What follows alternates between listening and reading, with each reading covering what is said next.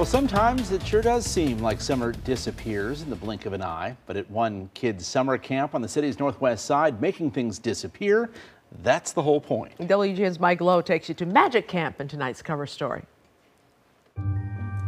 If you want to learn magic, this is the place.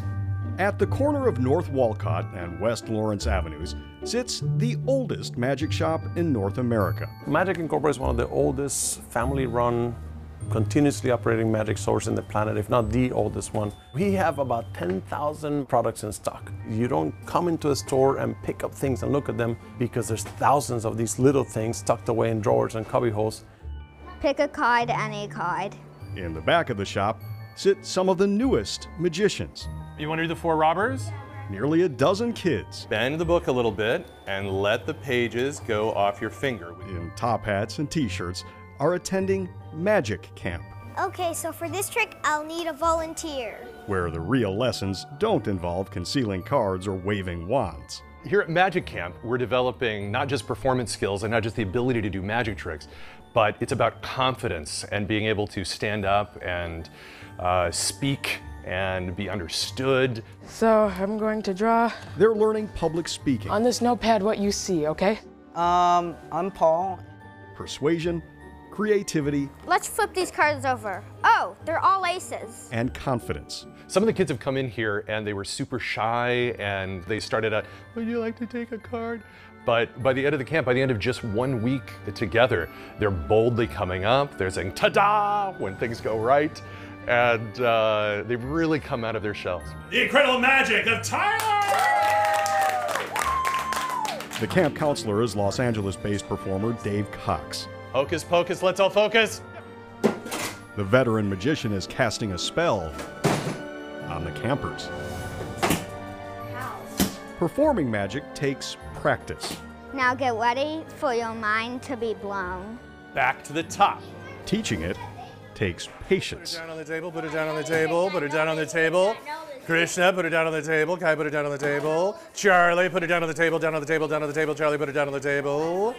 Each camper brings something different to the table. Some of them are a little more dangerous, some of them are a little more difficult, but all out, there's a perfect magic trick for every kid in camp. Performing a trick for the group. So there's nothing in my bag. So basically, you have to show the bag to everybody, show it's empty. Then you have to do something special that I'm not telling anybody. So, you shouldn't record this. We agreed to uphold the magician's oath, not to reveal the secrets behind the illusions. The ball and vase. I take a ball, put it in my pocket, then I'm gonna set it right there. Now I'm gonna wave my hands. The ball reappears. But that's not all. I'm gonna do it again. Where'd it go? Now it's gone, where did it go? Right into my pocket. 8-year-old Kai Sturba didn't explain the sleight of hand, but he did offer an exclusive. I haven't been interviewed before.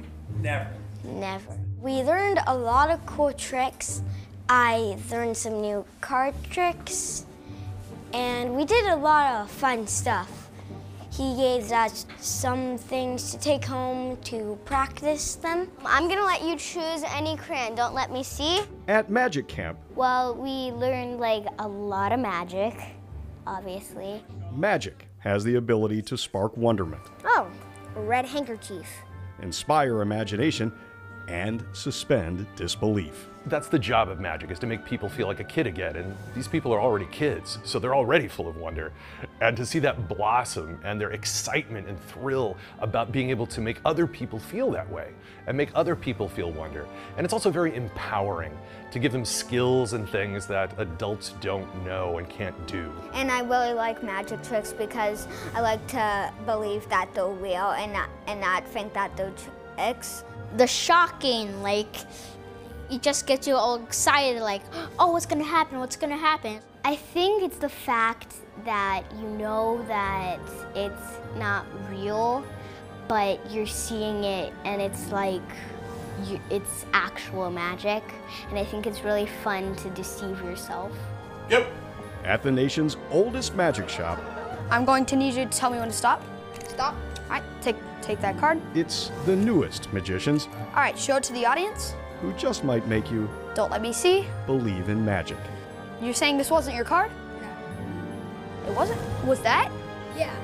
It was? Well, you know, I made a prediction that you were gonna pick the Queen of Hearts. On the Northwest Side, Mike Lowe, WGN News. Magic! Magic. No, It I'm didn't still work. here. You're still here.